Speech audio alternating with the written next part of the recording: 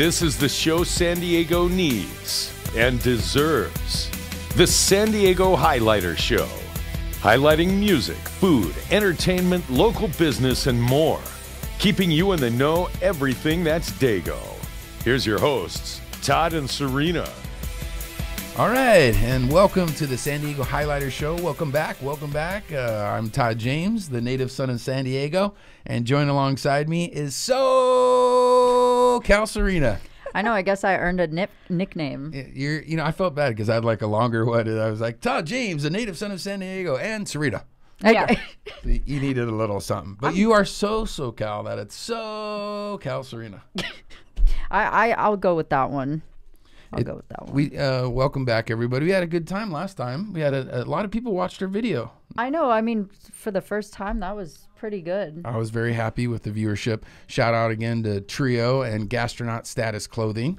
And who won the sweatshirt? Somebody won the sweatshirt. Oh yeah, actually, King Butler on Instagram won the sweatshirt, and he was very excited for it. Congratulations, King Butler. That's a nice. I'm jealous. I wanted the sweatshirt, but we couldn't win. It was like family and friends need not apply. You can't. Blah, blah, blah, blah. Yeah, I mean, we're the only two that literally can't play. The only two. And stay tuned because we do have a giveaway at the end of today's show, and we are hitting you today with a double dose of Dago. Tonight's our guests are iconic radio host Co Lewis and also legendary San Diego band SLEDD.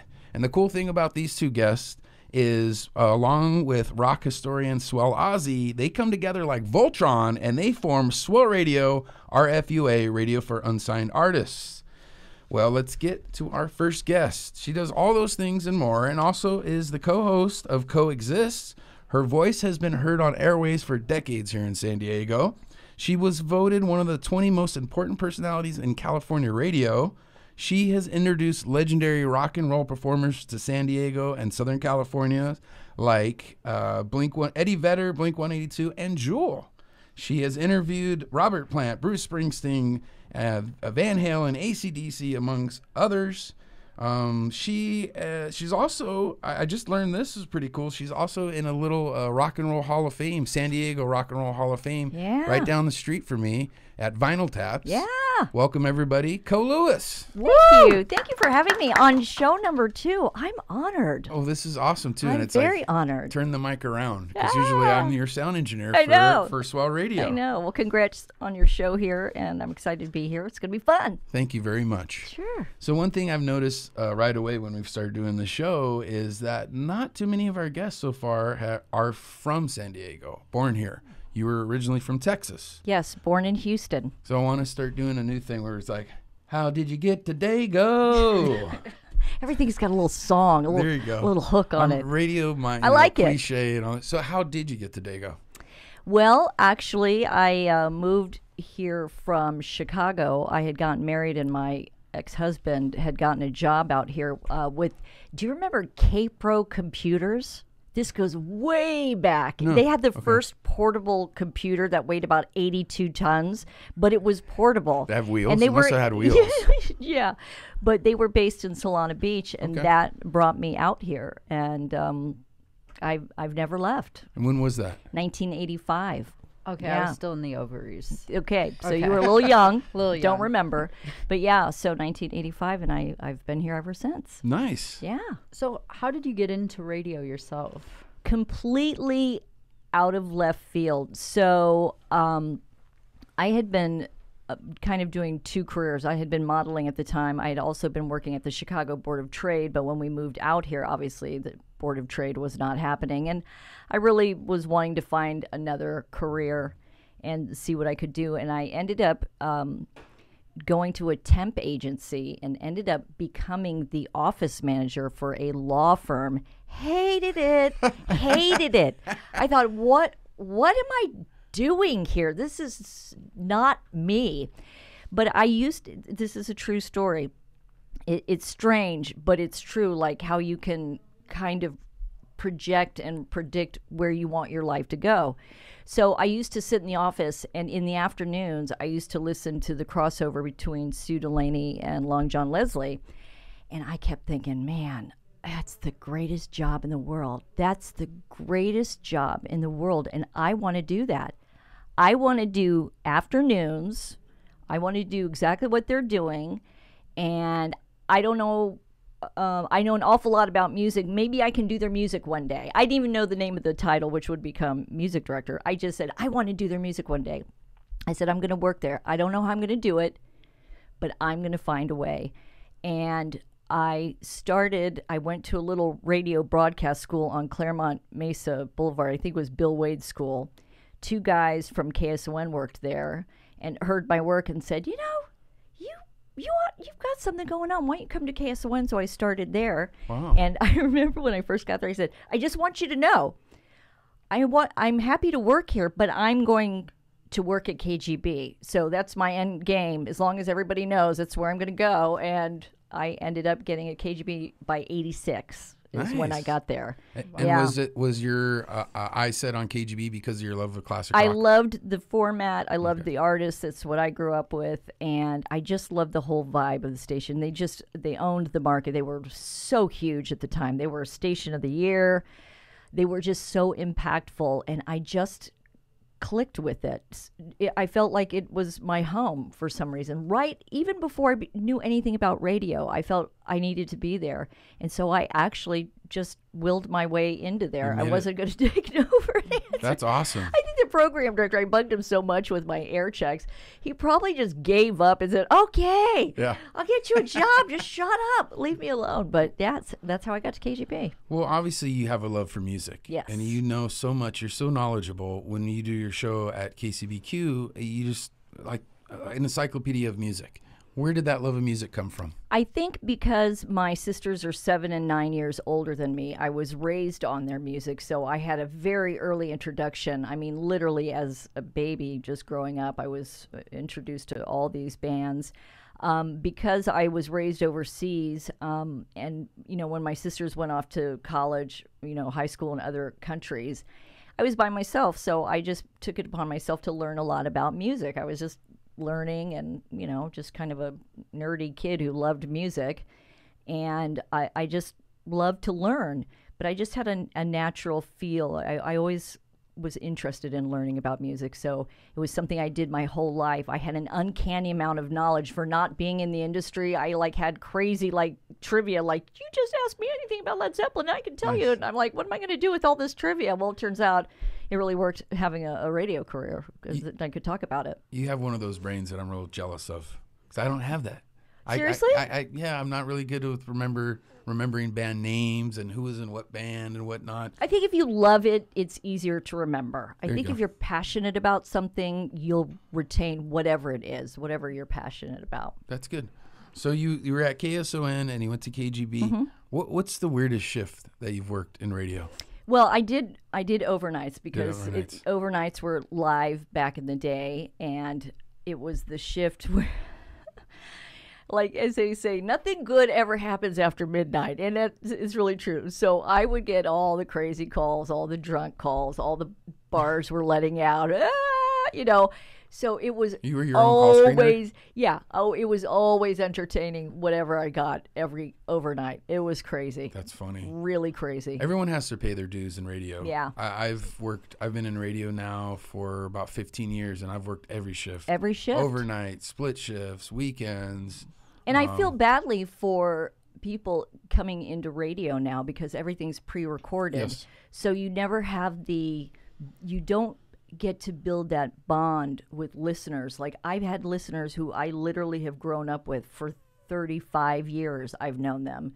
And I feel sorry for, new jocks because they never get to have that connection with people. The listeners are what it's all about. Yeah. They are the reason why you're there. And when you develop these really deep bonds with them and you see them having kids or suffer losses and you go through life with them, it's a very extraordinary experience. And I'm sad that radio is not that way anymore. Yeah, and it makes it hard because, like you said, there's no overnight shift anymore. And that used to be, that's what people that were first getting in. Hey, I'll do it, man. I'll do the overnights. When I was at 102.1, and the overnight guy came in at 4 o'clock to do his voice tracks. Mm-hmm. I'm like, what do you mean he does his voice? Oh, yeah, they're all pre-recorded. Yeah. You front sell, you back sell. Yeah. So you don't do the live calls. And then after a while, they purchased the Dan Aykroyd Blues Hour or Blues program, which then now it's syndicated. Yeah. So now you don't even have a local guy doing Yeah. voiceover stuff. You have one guy selling a program to 100 stations. Well, I was gonna say this. Another sad part too is with radio. I mean, personally, I don't know. In my generation, I don't know anybody who's listening to radio still. It's all podcasts, like, or if it's on Apple Music, Spotify, or YouTube. Radio. I mean, I don't know your opinion. Do you think it's kind of dying? Radio is definitely on the decline. There is no doubt about it. You have so many sources now for entertainment. Your phone, like you said, you can download stuff, your computer. Radio is really, they're desperately trying to reinvent themselves. They're trying to stay relevant, and it's very challenging. That's why, with under the auspices of COVID, all these massive layoffs have happened. So you have these big conglomerates now with 80 people who are running all the markets, and it's the same voice in every single town you go into. It's becoming very homogenized. I don't like knocking the company I worked with because I was really blessed, and I feel so fortunate to have it and develop be blessed with a great career. I would never say anything negative about radio because I was so blessed by it, and I know a lot of people did. But I'm sad, because the old radio is gone. It's changed. It's just a different beast right now. It's still here, and it's not going anywhere really because ever since the advent of the TV, people said radio's going to die off, but it just reinvents itself. It reinvents itself. Yeah. There are some podcasts that are on the radio, but every single radio show podcasts their show. Yeah. So so it's a whole different world, and I still have friends who are in it, and they are adapting and adjusting to what's expected of them. You have to adapt, or you become extinct. Yeah. Well, you interviewed some very interesting people. We talked about it on the intro. Can you share us a memorable moment when you're doing a live broadcast on site? Do you have some crazy story of? Oh yeah, I've had artists like all of a sudden make out with me. all of a sudden just make. I'm like, what? In the middle of a question? Yeah, just like leaning over, and I'm like, how do you get out of this one gracefully? Like, And it is radio too. So did you describe it? Like, so and so's leaning into me now. All you could hear was me laughing. I'm still giggling over because it was like a little embarrassing. Like, what? When you make out on radio, do you hear like? It was just weird. All you could hear me saying is like, what? What's what? Yeah, it was a little. Yeah, I've had some really strange stuff. I've had girlfriends and wives of artists like threaten me if I made any move on their significant other. I'm like, look, I'm just here to work. I don't know about anybody else. I'm just going to look at You're my all questions. Good. Yeah, we're all good. He's all yours. I'm just here to work. So I'm a girl. But yeah, I've had some really strange stuff. Because being a woman in the in the rock and roll atmosphere, do you think it was easier or harder because of that?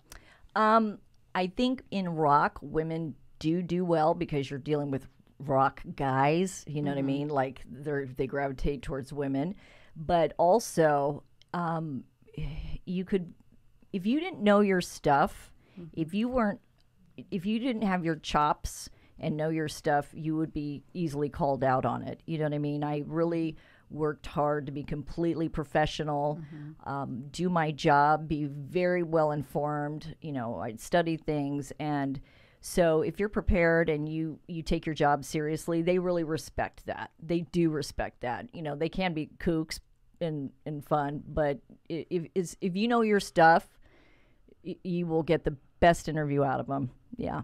Have you ever hooked up with anybody you've interviewed? I've been offered, but I declined. And I declined because of two reasons. I wasn't raised that way. You know what I mean? I was raised to be a lady and do your job and be professional. And I worked so hard. I came through the trenches of overnights and doing every shift and never having days off. I thought, I'm not going to throw that away and get a reputation, any gossip about it. I couldn't do it.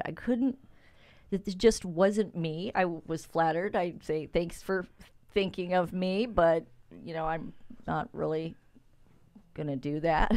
That's funny. Yeah.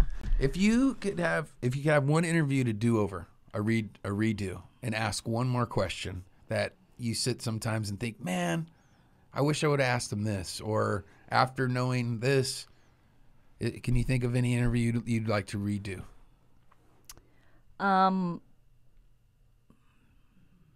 No, I think I would have liked to. I had because Robert Plant is like my guy. Everybody in radio knows that. Nice. Zeppelin is my band. He totally caught me off guard. My boss knew I would be nervous if Robert Plant was calling me to do an interview, so he didn't even tell me about it. So this British guy calls on the hotline, and I was having just a horrible day. And he said, "Hello, I'm supposed to speak with Co Lewis," and I said, "Hello, this is Co," and I'm like mimicking him back, like being a complete smartass, like having no idea who's like funny. On the phone. Yeah. I thought somebody was messing with me, and it turns out it's Robert Plant.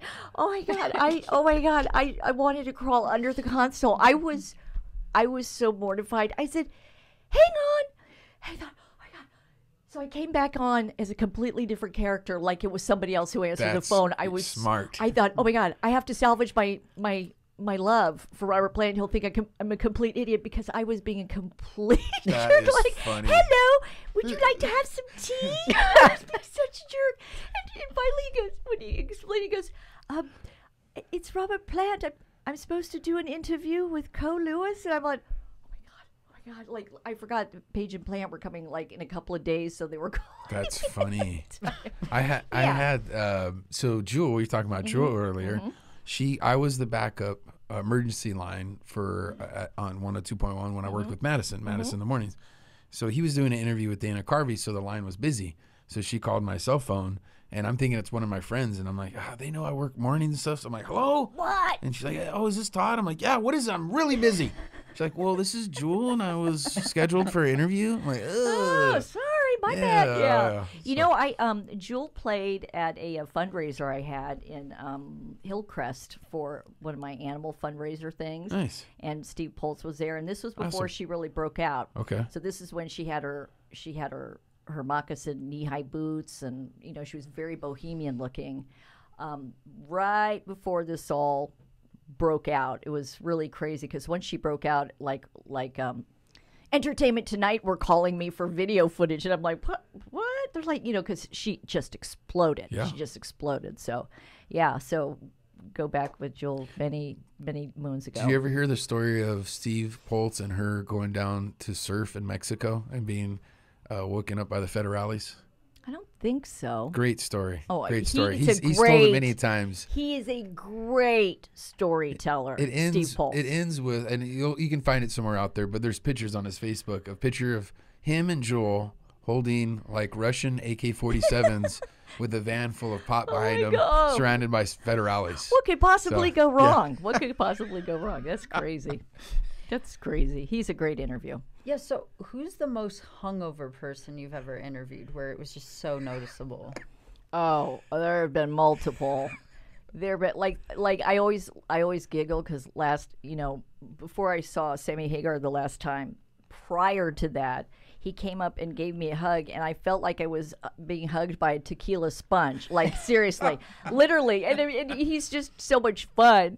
But I'm like, oh, my God, he just was, it was coming out of his pores. I mean, when you got a tequila company, that's what you do. Yeah. But I thought, I think I just got hugged by a tequila sponge. I'm pretty sure. Have you ever had somebody that was so out of it, you asked them a question and they answered something like way off, like not even a question you asked? Well, every once in a while, you'll get a really dud interview, like you work so hard to get something out of them, just anything, just any kind of emotion. It's like, and they'll give you one word answers like, yeah, that's cool. Oh boy, and you hear crickets. You're just thinking, oh my God, this is going to be the longest interview of my life, and it probably was. So, yeah. Who? Well, next question. I'll let you ask this one, Serena. Yeah. Okay. Here's something. I even wore a perfect shirt for it. Mm-hmm. So. Who's the biggest dick you interviewed? Can you give names? You mean like a jerk, like yeah, not like actual phallus. Yeah, but like super jerk, like a super jerk. That yeah. you wouldn't mind saying. I'll tell you, Springsteen was dating Patty Scialfa or Scialfa, however you say her name. She just frightens me, is all I know. She was not pleasant at all. Really? Oh no. And I think he was still married at the time, and she was like Lumino. She was just, she frightened me. Like I wanted to run crying home. She was frightening. I'm like, why are you being like such a jerk? I don't even know you. I'm just doing an interview. Yeah, she was pretty frightening. It doesn't make sense. Like you'd think when you're dating somebody who's famous, you're gonna deal with groupies. You're gonna deal with everything that comes with it. Like you signed up for that. Yeah. And you can't just automatically assume everybody, No. especially in the professional world. Be gracious. I mean, be pleasant, because like you'll meet sometimes the other half and they're fabulous, and you can see totally why they're with that person. I mean, why do you have to be mean? Like it's so insecure. I'm like, ugh. Yeah, but she really stands out. I'm just trying to think. I don't think I've really had any real jerks. Actually, they've been That's pretty good. good. Yeah, It's just the nice. significant other. I've had multiple of those. And they're frightening. Frightening. Well, on another topic, we know you're really passionate about animal conservation. Tell us about your show, Coexist. Coexist is a podcast I started in 2020, and I started an anti-poaching foundation based in Zambia in 2015. So I'm co-founder. We've got our own ranger team.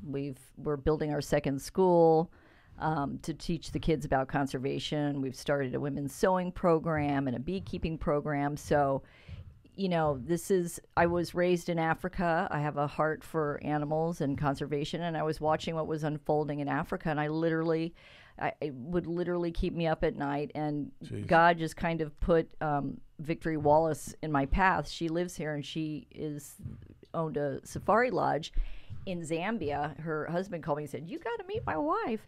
So we ended up co-founding this together, and now I'm a minor owner in a safari lodge in Zambia as well. So I'm fully committed to fighting extinction, because we're losing 100 elephants a day, 6 rhinos a day. Yeah, a day. Yeah. Wow. From crime syndicates, mostly Asian crime syndicates, preying on the poverty in Africa. And they go in and pay a few bucks, and these people, because they're so poor, will kill an elephant. But what they don't realize is they are stealing their future, because when the animals are gone from Africa, that continent will completely economically collapse. It will be gone. Yeah, it'll be gone. So, you just have to show people the value of their animals and look at them differently, and why poaching is really stealing their future. It's stealing their country. So, yeah. Wow. Yeah. That's very cool that you do that. Well, Very thank admirable. I you. know Thank you. that it must be a lot of work. I a know lot of work. sometimes you come into the studio and you're stressed. Stressed, yeah. I've got a foundation across the globe. And so going back to the podcast, I started Coexist because I knew how hard it was to have a foundation and raise awareness and raise money. I mean, it's really difficult. So I thought, you know what? Since I've got a platform, I've got a 35-year career, and I've got some people who are aware of who I am. If I can do good by others and raise awareness of their foundations, then we all have the same end game. We're trying to save these animals. So if I can help them, we all win. The animals win. So I've had Craig Spencer of the Black Mambas. I've got Leif Cox from the Orangutan Project coming up. I've had Captain Paul Shepard of Sea Shepherd, Paul Watson of Sea Shepherd. Nice. Yeah. So it's been really great. Very cool. Yeah. Very cool. I have one more question for Sure. you. What significance does the date October 11th have for you? October 11th. I don't know. That's your day. Oh, That's your day. right. That's officially Co-Lewis Day in San yeah, Diego. I forgot about that. I think that is so cool. Thank you. I'm very honored and very touched. I was really. Dang, girl, you have your own day. I got my own day. Yeah, I trust me. I'm as geeked out about it as any. I'm completely overwhelmed by it. Yeah, I was very honored and touched. So thank you. On that day, I'll listen to some Zeppelin. Right on. There you go. So thank you very much for coming on the show. Thank you for having We're going to have me. you back in the last segment Great. for a game we call How Dago Are You? How Dago And are my- also, let me say one thing. If you ever make a group in Africa called Hunt the Hunters, Are you in? I want to lead it. Will you be my president? I'll be the president. Okay, you got a job, so get ready for it. Get ready. Before you leave on this segment, also, how can people listen to Coexist? Oh, they can go to iqpodcast.com. We also do a video portion, which we put on Facebook on the IQ Podcast page, or I share it on my page, and that's Coelewis, Coelews. We'll make sure to put the links. Thank in the you. video, I of appreciate course. it. Thanks, you guys. Thank you, Co. Thanks Thank for you, having me Co. on. I'm very flattered.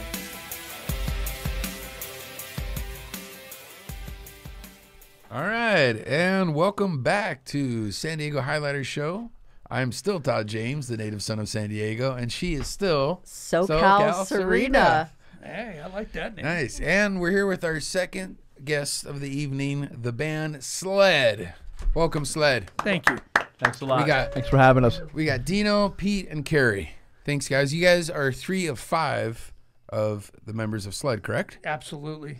Actually, we're the 3 original members 3 original members. of Nice. the band that have done every record and done every kind of video and everything and anything that had to do with SLEDD. It's the 3 of us. Awesome. The founding fathers. founding And we want to give a fathers. shout out to our guitar player and vocalist Mike Failer and bassist vocalist Drew Zolo, our current compadres working with the band. We're working on Yeah. a new album and doing some neat stuff for 2021. So I actually got to meet them and got to hang out at the rehearsal last Friday. I was very blessed. Thank you guys for letting me hang around.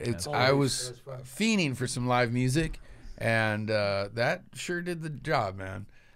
Some of your songs on your new album were stuck in my head all weekend, so I think your new album's going to be it's going to be a good success. You know, we put these new guys in the band recently, probably in the last couple of years, and they both turned out to be gems. Both of them. Awesome. Nice. Great addition. It doesn't always work that way. I mean, Yeah. we've gotten people that have come through the door that maybe last 6 months, Oh, 3 really? months, half a year. Is it because of Pete? They can't stand. No, I just Like, fuck this guy. it's I'm the- out of here. It's the work ethic. The people Yeah. don't want to work. It's you know? his work. It's not all And then they play. want instant success. And then, we know you guys have done this, you guys have done that. Well, you know what? The reason why we've done this and that. We work our ass Hard, off. yeah. yeah, but we also have a formula. So it's hard sometimes to get a square peg into a round hole, so to speak. So sometimes the guys you pick might be that a great sexual players, term, but they. or- I was hope just not. thinking that. Well, before we get any further, there's the part where we say, "How did you get to Dago? How did you guys come to San Diego?"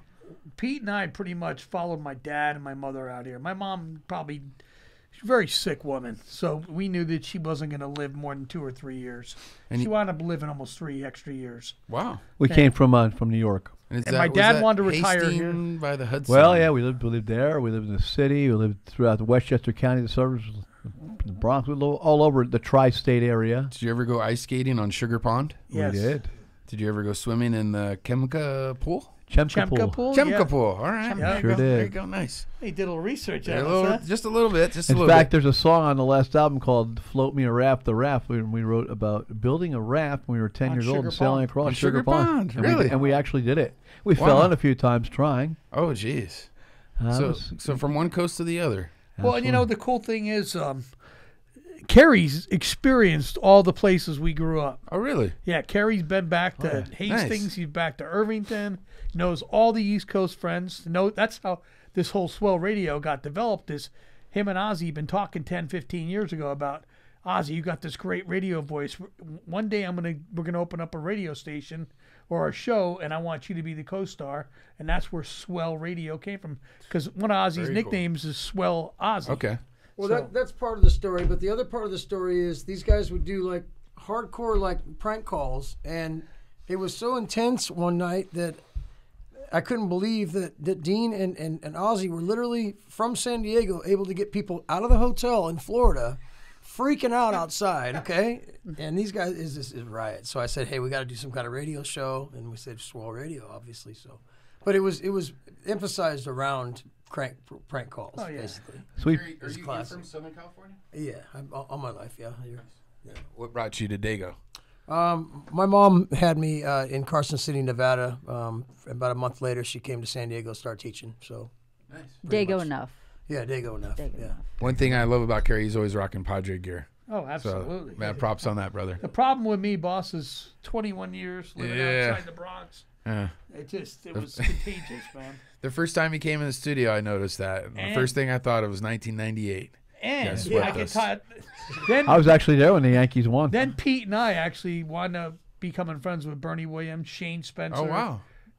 Dave Wells. And, Yeah, Dave you Wells. He it's went to crazy. Point Former Loma. Yankee. There's- All there's San two- Diego guys. Yeah. There's 3 or 4 guys that pitched a no-no for the Yankees, and 2 of them Point Loma High went to School. Point Loma High School. Don Wow. Larson and David Wells. Yes. Nice, yeah. David Little- Wells little was May baseball trivia. 17th, 1998. Yeah, okay, Perfect wow. game. All right. I'm a hardcore Nice. Yankee boss. I hit a 500-foot home run out of Point Loma High School with a metal bat in the right field, right Nice. corner. Heck yeah. smashed one.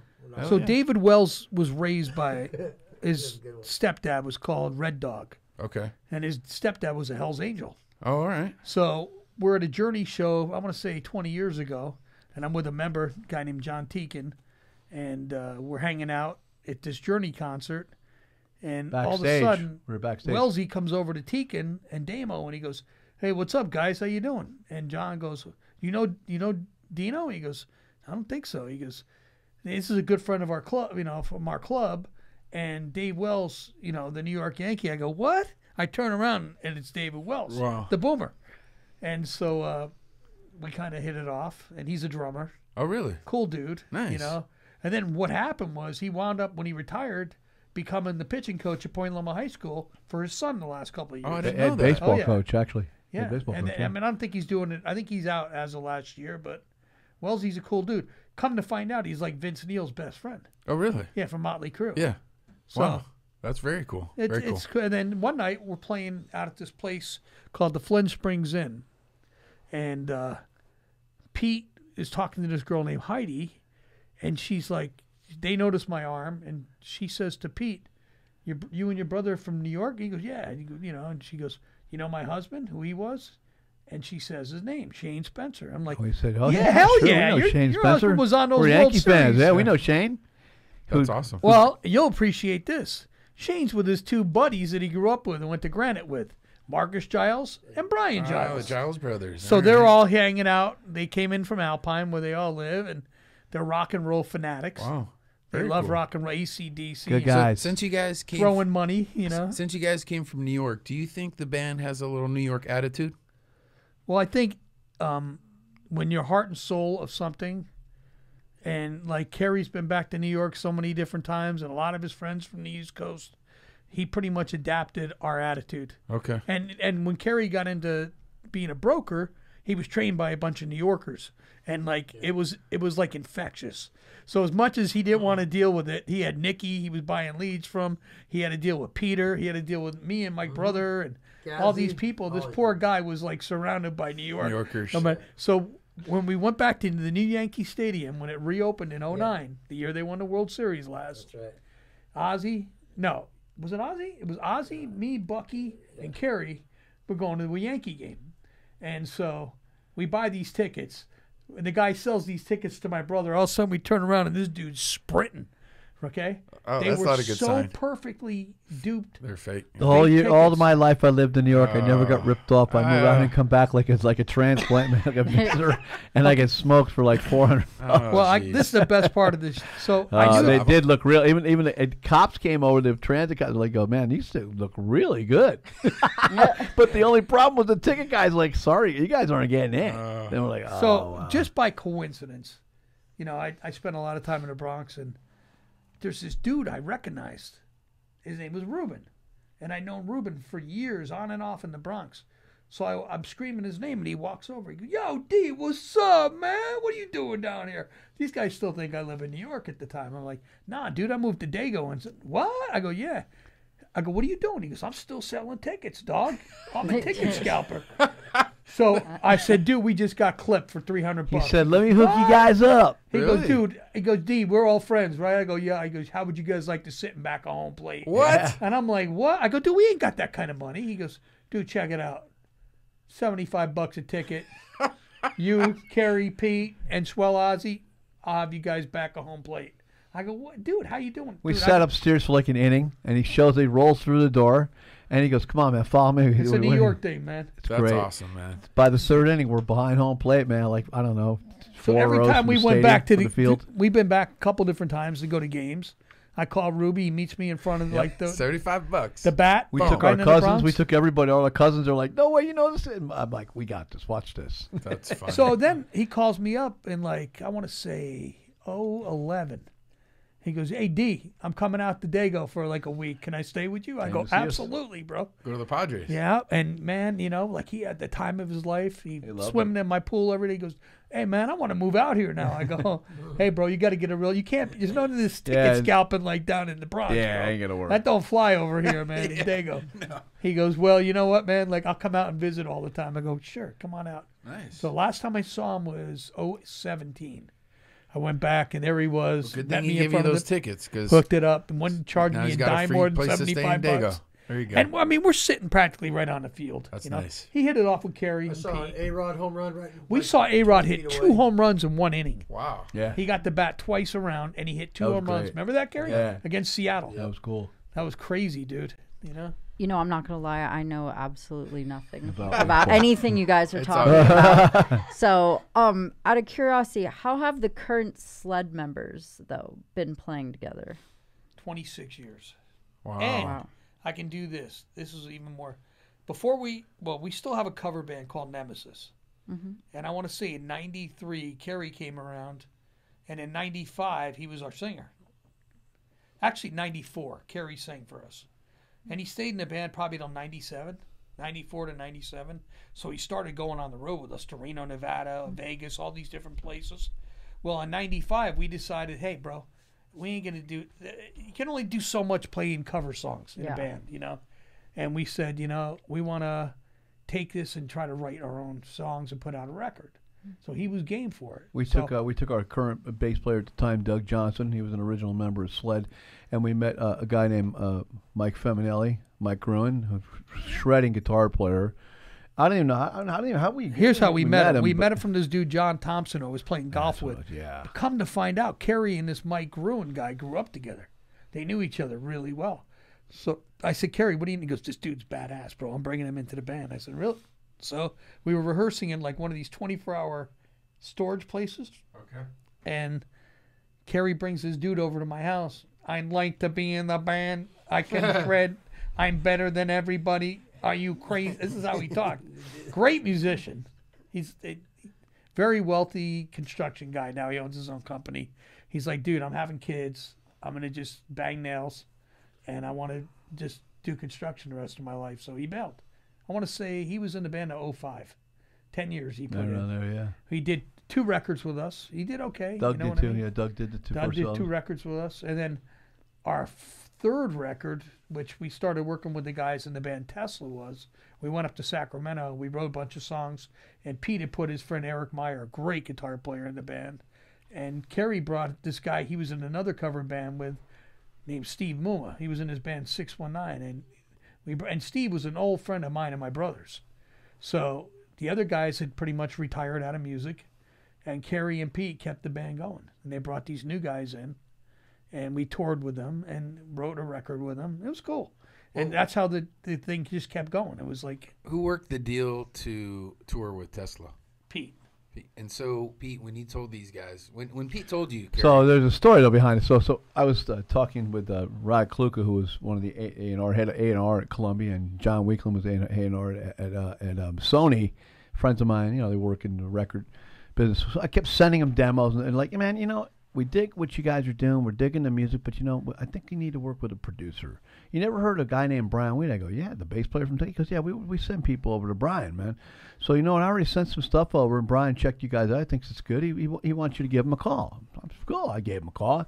He answered, and, hey, Brian, it's Pete DeLuke, you know, from SLEDD. He goes, oh, yeah, man, what's up, bro? He goes, no, you guys want to work with me? I goes, yeah. He goes, well, we're going to be in town next week. Bring me down a demo, whatever you got. Let me check out what you guys have going. So we gave it to him. And he called us up. He says, "You guys want to come up to SAC? Let's do some recording. Let's shoot the breeze and this and that." So we took the whole band up there. Now we had pretty much had the album written. It was our third album, Insane Laughter. We had it pretty much had written by that point. And Brian said, "Okay." Let's pick out a few tunes. He goes, "I want to rearrange a few things. Let's add and change some stuff." And about the third night, I'm sitting next to him in the control room. He goes outside, and we were having an issue. Lance Good, our bass player, was just struggling with the bass part. And he goes, "Man, I thought you told me all these cats could play to a click track."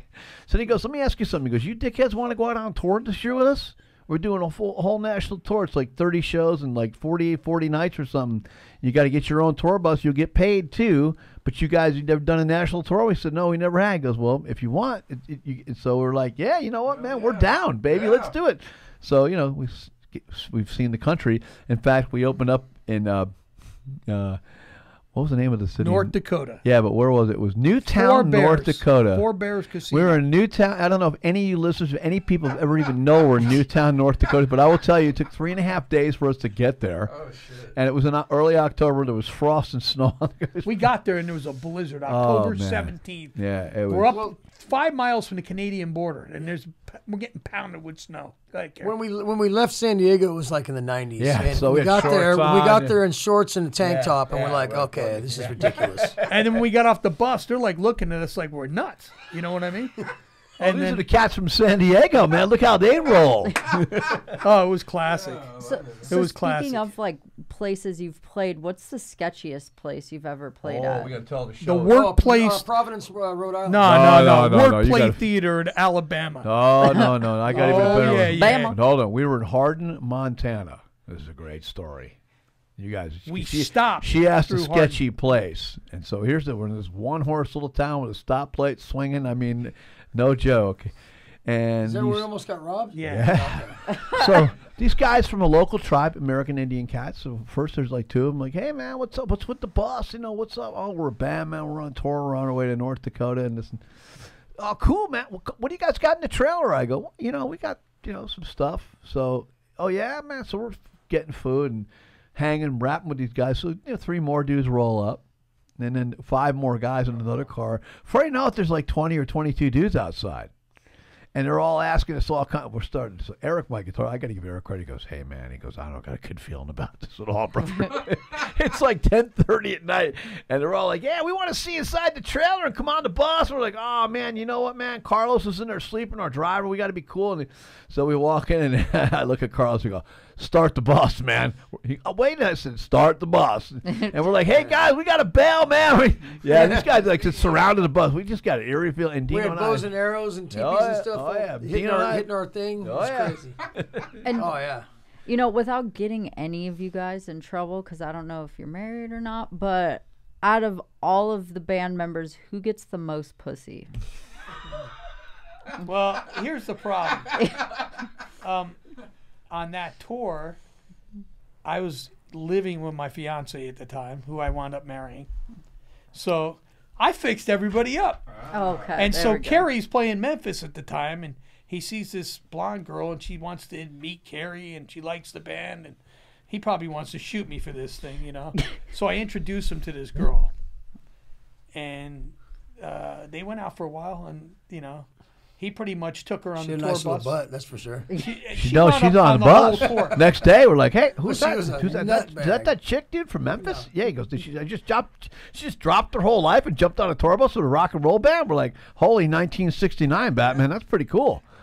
That should have been a red flag right there. Let me tell you, in the old days when when rock and rollers would be two at a time for a dime kind of mentality. You 2 broads at whatever. That was great and dandy, but now we're on our first national tour, and we got to sleep every night, and it's not easy to sleep in a moving bus. No. And you're out there with a band that has a rabid following, and we had made a bet with the bass player because he said to me, "Hey guys, you come out with Tesla, don't get bummed out when you get booed off the stage." And we're like, I go, "What?" No, man. Let me tell the story, Pilgrim.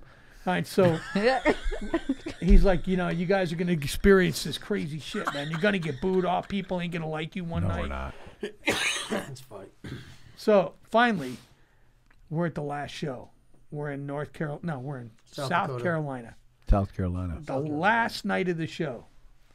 And we've done now 20-something shows. And here we are. And we've never been booed off. People are screaming. We're getting encores, right? So I looked at Brian and I go, hey, man, I thought we were going to get booed off the stage. He told me that like we got to prepare. He goes, dude, I don't know how to explain it. I seen Pop Evil, all these platinum selling bands come out on the road. And these motherfuckers all got booed off the stage. I don't know how the fuck you guys got through a 30 or 20 some odd date tour and never once got booed off the stage. If anything, one night Jeff Keats sitting on the side of the stage and we're in Ohio.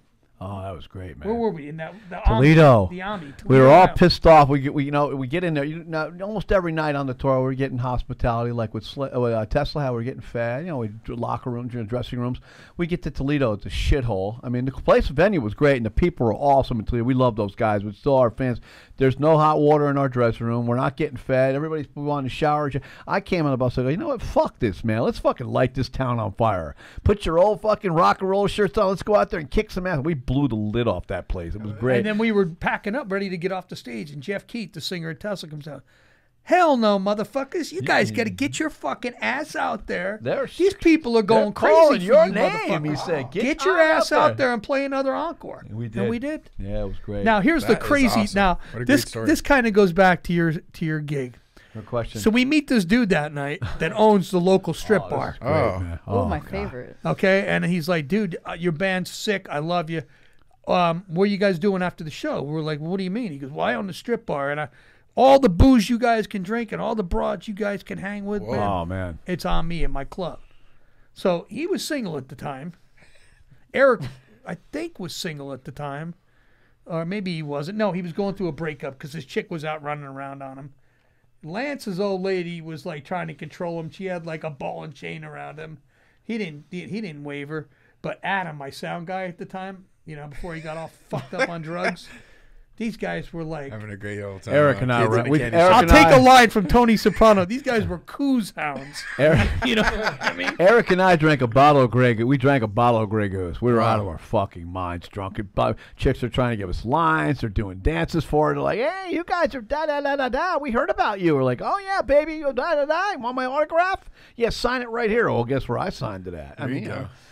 Right on the areola, right? Yeah. Another great Just above it. sexual story Just above was, okay, this is great. We got the brother of the drummer from Tesla on our bus, Tony. He's a nut. Alabama. Okay. Oh, man, this is Now, funny shit. somehow I'm out there that night, and this hot chick decides she wants to hang with me. And she's like, dude, come on, come to my house, do this. I couldn't, you know what I mean? Like, I could have, but I couldn't. So the tour manager for Tesla at the time, Jimmy Dean, he's like, dude, are you hooking up with that or what? He's from England. I go, nah, bro. He goes, dude, you got to hook me up with it. So I did. I hooked him up with it. Well, that night, we're playing the Workplay Theater in Alabama. And all these chicks decide they're all strippers. Birmingham. They come in and they want to be on the bus after the show. Well, my boy Lance flies his old lady in, right? Oh, this is great Okay, stuff. and then Oh, they're my fighting God. the whole time. She's out banging one of Carrie's friends behind Lance's back. And Sean O'Toole smashing and grabbing it any way he can, Well, this chick decides, all right, so like we're all in the back living room, right? I happen to be in the middle of the bus. She comes rolling through the door. Well, She let goes, me I tell need the to- story. All these chicks come on the bus, right? And Tony's into it. This dude's like kind of, God rest his soul, he passed, but he was a great dude. And he's like, Dino, bring them all back to me, bro. I'm single. So next thing you know, this chick's, give him a hand job. We're all there watching. We're laughing. Me and Carrie are crying, right? That's some determination And these on chicks his start part. stripping. They all start taking their clothes off and shit. Well, here's Lance back here, and his old lady decides she's going to bust on the bus and come back to the party. Open the door. Open the, I need to talk to Lance. I'm like, you need to get off the bus, honey. So You like gotta I'm get out. going, I'm like a defensive back, stop in the middle of the aisle. I can't come in, man. And then Carrie comes out and goes, nah, man, And we're all taking turns blocking her from coming out. Finally, I said, dude, you better get in that bunk and act like you just woke up or something, bro. Because your old lady's on a warpath. Wow. And she wants blood, bro. I mean, we don't need no blood on our hands. You know what I mean? Oh, that's hilarious. And You guys so- have such good stories. I bet we could probably do. So Tony just absolutely had a free-for-all that night. Nice. Jimmy had a free-for-all. And all these stripper chicks were on the bus. And these other guys and me, we were flat tires, man. Nothing happened. It was crazy. Could have happened, but yeah. you know. Well, I think we could probably do like a 5-hour long podcast They're just on great memories, man. just the touching the iceberg of your guys' story and stuff. But I do want to get a couple more questions in here. How did you guys start your radio show? So I've been raising money for a startup company, kind of like WhatsApp. It's called Voxox for about almost 14 years, and it's been such a long stretch for us. We were on fire for a while. Things got slow. We're on fire. And we finally launched into like Malaysia, and we have this over-the-top app that can make long distance phone calls, and it's like a WhatsApp kind of product. But so there was kind of a dead point about a year ago when I figured, we better pick up the pace and get Voxox on the radio. It needs to be on the radio now. We got 3 different apps. We got Vox Direct Connect, and you got Cloud Phone, which is killer. So we need to get it on the radio. So I called one of our investors, knowing that she worked for KCBQ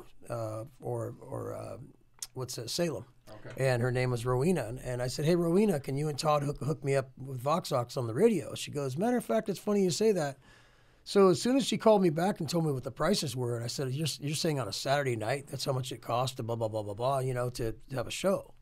And that's when I called Dean. I said, Dean, and I even walked in to my wife at the moment, and I said, hey, what would you think if I just started a radio show all of a sudden? And I called Dino, and Dino was in agreement to it. And so Rowena, I called her back, and I says, okay, we'll take the Voxox time, but we also want our own time. And she goes, that's a good one. That's pretty funny. I says, what's so funny about it? She goes, well, you gotta be something already. I says, well, we'll be fine. I said, we got 4 albums of material, and we're going to be called Swell Radio. And she goes, are you serious? I says, damn right we're serious. So we did it. And we called Ozzy. Said, are you in? He goes, I'm in. Yeah. So I said, Pete's like, well, if you're going to do this. So we need a concept. Two things that we needed to do. What he said was, hey, if you guys are going to do this, I want to talk to a friend of mine on radio to consult with us. Absolutely. And give me her opinion on how this whole thing up. There she is. Cool. Radio Queenie. Well, it took a while because she was still under contract, so she couldn't join the show. But I want to say late August this year, Pete was like, come on, man, come on the show. And she goes, you know what? I love the concept. I love this music. I love that you're bringing unsigned artists. And a couple of big-time musicians really, really, John Moyer today saying this is an awesome concept. Yeah. And so Cole liked it too. And she said, you know what? I'm going to be the producer from this point on, and I'm going to come on the show. And September, a star was born again. Well, let me chime in one more time and say, besides the Swell Radio concept that we were already talking about years ago, I also thought that it's not fair. Ever since the iPod came out and kind of destroyed the industry, in 2003 when they made the iPod, it ruined the music industry. It took a 60% industry down to a 6% industry. It was pretty much ruined it. And so at that point, I'm like, you know what? It's not fair for the unsigned artists because there's so many artists out there that are awesome that don't get to be heard ever. When he said that, they're not signed. When he said that, I said RFUA, Radio for Unsigned Artists. I said where the rock star meets the rising star was the slogan. I came up with the concept. I said, what we're going to do is we're going to bring the celebrity musician with the unsigned artist, and we're going to exchange some ideas, some thoughts, a little critique, whatever. I said. But it's a new and unique type of concept for a music radio type talk show. So it's really taken off.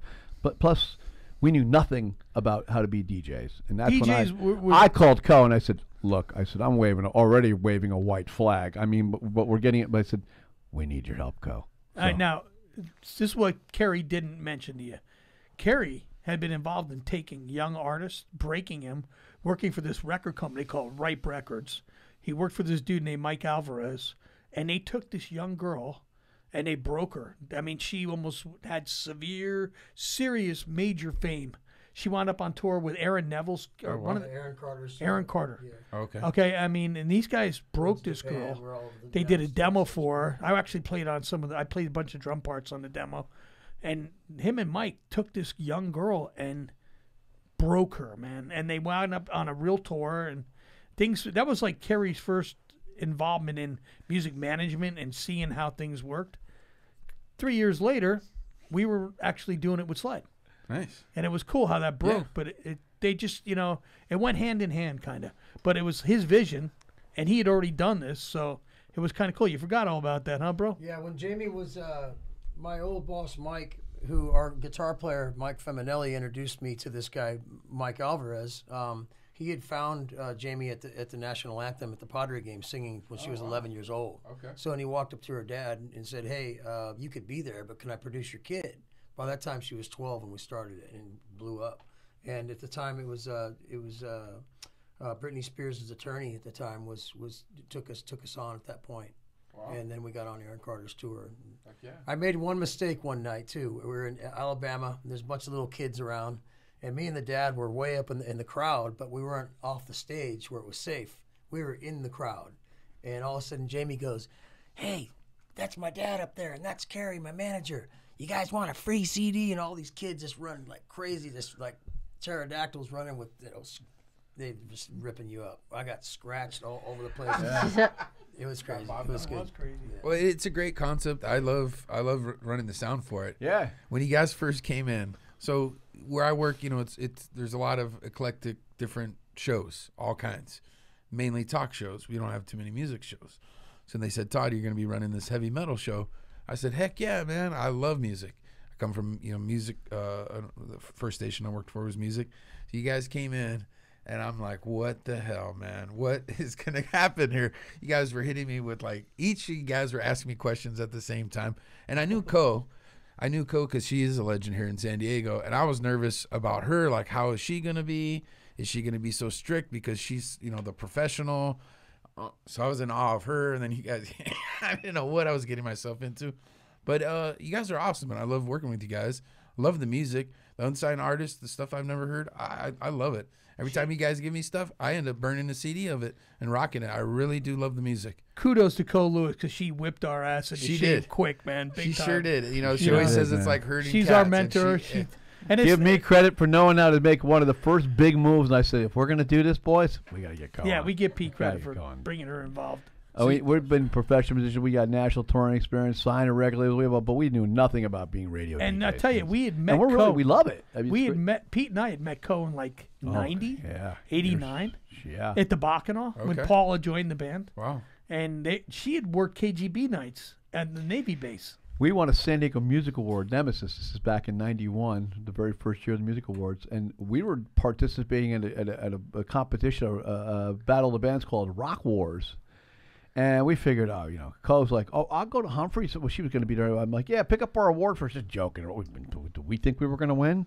And then we steer at the end, and she shows us to the Bacchanal. She goes, "You guys won." We go, "We won." I'll never. Meanwhile, we're getting disqualified from the Rock Wars, which we probably would have won because they had the whole list of do's and don'ts. Yeah. And one was you can't use profanity. Paul McLennan, our singer, at the time. Paul, none of us cared. Yeah. Paul's comes out, he goes, "How the fuck you doing, San Diego?" Right away, we're disqualified before we even play our first song. I mean, we're done. That's funny. So RFUA, Swell Radio RFUA is on 1170 AM, 96.1 FM every Saturday night at 6 p.m. And at 7 p.m. I'm sorry, 7 p.m. And do you guys podcast it as well? No, we don't. Though. Just on there. We really need to do that. Okay, yeah, for sure. You should definitely listen. So 7 p.m., 1170 AM, 96.1 FM if you're in North County. FM 96.1. Also, theanswersandiego.com, and you can get the show through the World Wide Web. Click on Swell Radio and listen live. iHeart app, the TuneIn app. Yep. We just released a brand new video, and you can catch that on YouTube. Staring into screens. Staring into screens. We're actually going to play that. It's also on right now. The SLEDD website, SLEDDweb.com. SLEDDweb.com. Yeah, and all the shows, previous shows from number 1 all the way to probably close to 40 now, are all available on SLEDDweb.com. Every radio show. Also, we take submissions from unsigned artists. Email us at swellradiorfua@yahoo.com. And if you're listening to the podcast tonight, you're up and coming, inspiring, send us your stuff, man. We want to check it out. Get you on the radio. Is that just rock or is it all types Pretty of music? much. Well, we sort of have boundaries, but we've sort of exceeded the boundaries. Because if we hear something, especially if we hear somebody who's good, we all sort of put our ears up and go, "Hey, we got to play this." These guys, or she, or he, or whoever, and I tell you, some of the talent with some of the people that we know, the celebrity people, musicians that we know. Some of the talent they're working with, you heard it today earlier in the show. I mean, there's musicians and young talent out there that blows your mind, including a kid who's 17 who just turned 18 from Sacramento. And I'll tell you what, man, these guys Wow. And you guys are a great outlet for people to hear this stuff. Otherwise, how are you going to hear it? No, you're not. You know, here's what it comes down to, man. We're passing the baton. Yeah. Good. We want the younger you generation, man. We want young guys to be where we were at their age. Yeah. And we were doing that, rock and roll, partying, you know, whatever, man, because I guess when you do what we do, it kind of keeps you on the younger, youthful/useful side. But, you know, like I said, pass the baton, you want to keep the fire going, man. You want to keep it alive, keep it burning, and that's what it comes down to. Yeah, to add to that, I'm not really a big Facebook person, but I decided to help the show because I didn't know how many, listeners are going to be listening, because we didn't really have a way to find out. So I started accepting all these people from Russia, from London, all over the place. Seoul, Korea. Got people from Turkey. You know, so I went from 300 Facebook friends in the beginning of COVID to like 5,000. And I accepted them because they would all chime in and watch us on the radio. So that was cool. I didn't want to talk to all these people and stuff. But awesome. There's some hotties in there. But well, you know, a lot of I'm these married, people so whatever. from all over the country.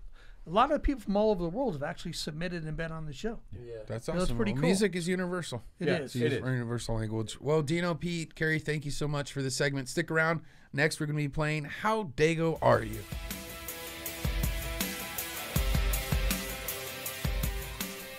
All right. Welcome back to the San Diego Highlighters Show. Now's the part of the show that we play the game that's sweeping the nation. It's called How Dago Are You? Serena, take it away.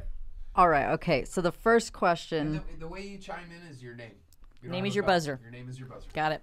Yeah. So I happen to like this place. So, question: this rock venue, named after a drug in the novel Brave New World, originally downtown before taking over an AMC theater and sports arena. Go. What is Soma? Yeah, Correct. Good job. Good job. Ding, ding, ding, ding. In this edition, we failed to mention this is all venues here in San Diego. These are all venues, since you guys are rock and rollers. So, okay, question number 2. So Co's got 1 point. Question number 2. This bar in Allied Gardens has booze instead of. Pal Joey's. No, let me finish the question. Start. This bar in Allied Gardens has booze instead of books, but is named after a place. You can check. The library. We got to chime in with your name. Carrie gets it. Okay, let's go. Carrie doesn't listen to the rules. Oh, sorry. So, Get that mic out of here. Just put it in the middle. question number 3. Jewel, Jason Mraz, and Steve Poltz are just a few San Diego musicians discovered at this coffee shop. Go. What is Java Joe's? Yeah, good job. Good job. All right, we only got a couple more here. We got 2 more here. Co's kicking ass. She is. Homegrown hour. This famous downtown venue no longer exists, but was 4th and named... B, Dino. Yeah, Dino, you got it. Nice. Good job. Hello, Vincent Puma. This is the last question. This one is worth. This one's worth a possible 3 points. Oh, and I happen to love this place too. Currently named North Island Credit Union Amphitheater. Can you give 3 of the 4? Coors Amphitheater. Okay. Cricket Wireless Amphitheater. Mm-hmm. Coors Amphitheater. And North County Coast Amphitheater. Or what was one? That's what it's currently Yes. named. But Sleep This is train. Carrie, Sleep Train. Yeah, sleep train. All right, you guys all win. Good job. You guys are officially all Dago. Very good job. Thanks again, guys, for coming on. We really appreciate it. Also, we are doing a giveaway for our Instagram followers. We're going to give away a couple CDs of SLEDD, which is pretty awesome. Thank you, Carrie, for providing the CDs. Anything else you'd like to say before we close out on this? no, honestly, I want to say that was a great show. It was nice hearing people in a different part of the music industry besides rap. So thank you guys very much for Thanks being for on having us. Hit him with your guys' motto. Don't forget. No, we got to do it. Sam, Carrie, there was one thing. What? You don't want to miss this one, baby. And don't forget our slogan. Don't forget to rock. All right, until next time, San Diego, keep doing it because you're doing it well.